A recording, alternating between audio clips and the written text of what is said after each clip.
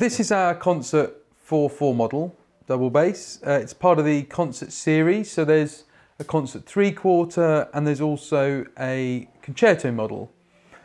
They are really popular, all three are great instruments, and I wanted to show you how we produce them. So they're quite unique in that we do, you know, so much of the work here that makes them part of the sort of Martin family. And yeah, and the other thing I think that's really nice about them is the fact that they are all slightly different. They're all individual.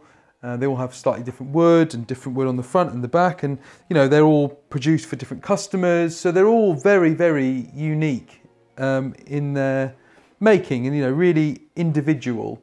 So this video is going to detail how we sort of do all the bits, etc., and you can really see all the effort from everyone in our workshop that goes into it. It's a real team effort here anyway, but these you'll really see, you know, everyone is involved in different parts. So we have a few of these in at a time, so we tend to choose the one for the client based on where it's going in the world, whether it's a 4-string, whether it's a 5-string. All of these things come into play with us choosing what we're gonna do exactly. And one thing you will see as we go along is we actually vary lots of things for each one to get to the same place. So you'll see more on that later.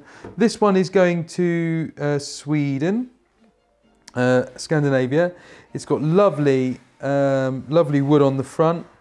It's got beautiful bit of figure, and you'll see with all of our instruments that when we get going on the varnish, this is really going to pop out and it's going to look amazing. By the time the boys get done with the scraper finish and stuff, the figure's just going to pop out really nice. So wood on the ribs, very nice flame maple, and then the same on the back. Lovely piece of flame maple there. This is going to be a 4-string bass as well, and lovely bit of marbling in the wood there, modularly raise. So as I say, they are all slightly different, and you'll see again this wood. The reason we've chosen this one, it's going to be a 4-string, so the wood isn't too hard.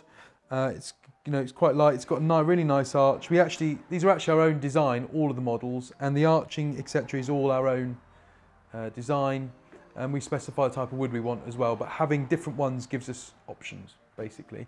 So the first part of getting this ready to go is taking it all apart. So these come to us and they are very, very lightly tacked on. Now, you might be able to see if we get really close in here that actually there's a gap here right on the edge. And that gives you an indication. When these come to us, they're glued together with a little tiny, tiny dots of glue all the way around the edge, like literally the tiniest bit.